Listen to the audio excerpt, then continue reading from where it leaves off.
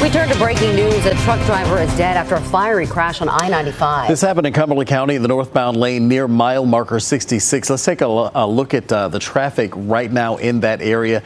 As of 10 o'clock tonight, the right lane and the shoulder are now back open. And troopers tell us that the driver of that tractor trailer lost control and hit a center barrier. They say it caused the fuel tank to explode.